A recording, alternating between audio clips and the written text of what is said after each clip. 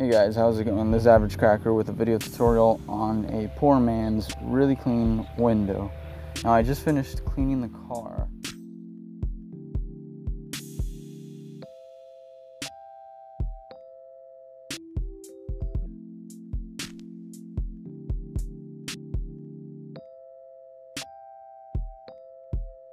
I'm not sure if you can see it on the camera. It's really sunny out, so like the glare is in my way, but there's streaks all over this window that are from the soap left over because I wasn't using the typical soap that I use, which is usually more expensive. This is like the really cheap stuff, so I think you can see it right there. If I run my finger over this stuff, you can kind of see it come off and leave little streaks in there. But before I get started, I'd like to show you guys a little quick tip.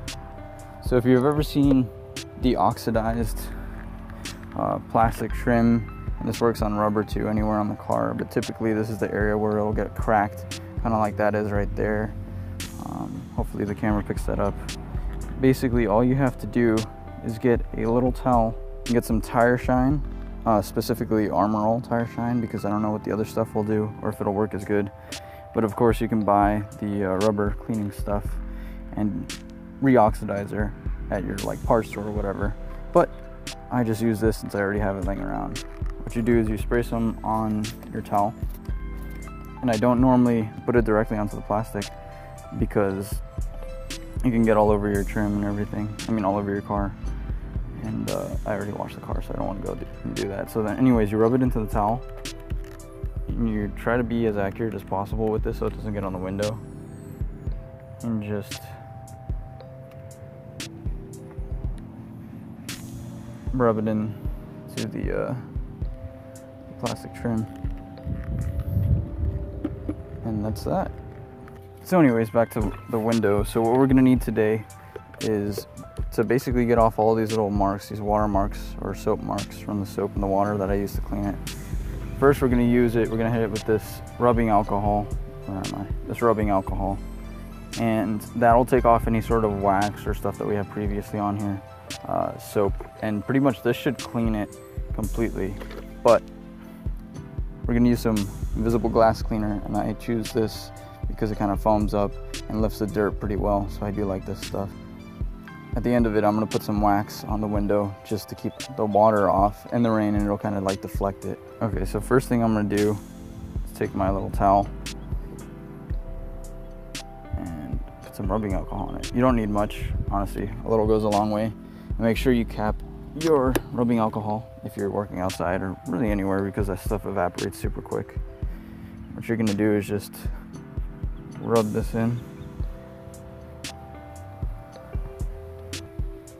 And then just let it sit for a bit and it'll evaporate.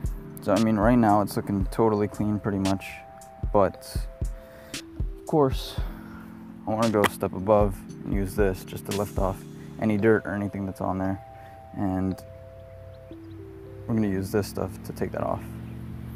And what you want to do is actually shake this up. I'm just going to spray it directly on the window.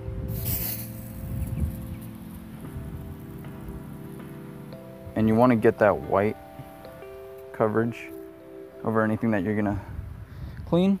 Okay, now you're gonna take your another different towel without the rubbing alcohol, because it might just clean this stuff off completely. You're just gonna clean it like you would with a normal window. So once that's done, you're gonna pull out your wax. I don't like to use the same stuff that I have in the car because the car stuff is a little bit thicker, I think, than this. What I use on the car, by the way, is turtle wax. Of course, you can always use that on the window, but I've experimented with this stuff for about 2 years now, and I found that the spray wax works the best. It doesn't leave a thick sort of layer over the glass that leaves it to basically just get smudged. When you roll down the window, you'll see like a line here, and that drives me crazy. So I'm just gonna spray some on. Stuff smells really good.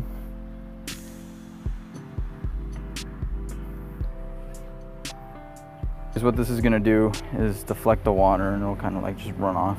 And of course you can buy actual water repellent stuff that you put on your front window, and that pretty much does the same thing. It'll beat up the water and make it fly off. But I mean, if you're going the cheap route, if you already have this stuff laying around, just use it. Okay, so going on the inside of the car, I mean, you don't have to go through every single step on the inside unless your windows are totally caked with like dirt. I don't know what your car looks like, but I mean, mine is fairly clean on the inside.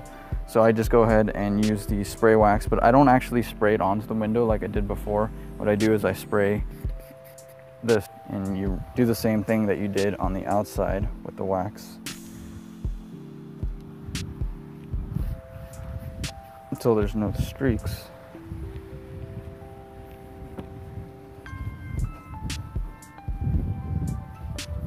And this method works on anything that you really want to make it shine as well. And that's pretty much it. And as you can see, it didn't take me long at all.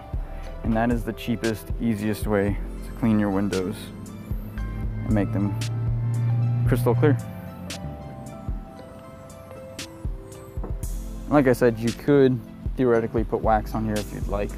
You can even use like the actual wax that you put on the little circle foam pads and just rub it in, but the issue with that is it's gonna leave an even thicker layer of it, unless you really go to town rubbing it, making sure that you just have just enough. But I don't recommend it again, because if not, when your windshield wipers go across that window, you're gonna see those streaks, and I mean, it pretty much wears out really, really quick, ends up on your windshield wiper, and then you got this one empty area, and you'll see on the areas that the wiper doesn't hit, you'll see water just beating up and flying off, and it's kind of stupid. So just put it on the side windows, put it on the rear windows, put it on the interior.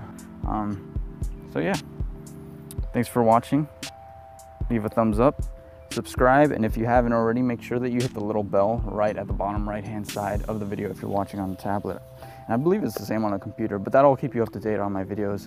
Every time I put one out, you guys will get notified right away, and then you can watch my new content. So thanks for watching. I'll have more updates on the exhaust. I'll probably do a tire video pretty soon because those are getting worn out, and I still have to review the Kicker Hideaway speaker and pretty much give you my final thoughts on that because I have had it for a while. So thanks again for watching.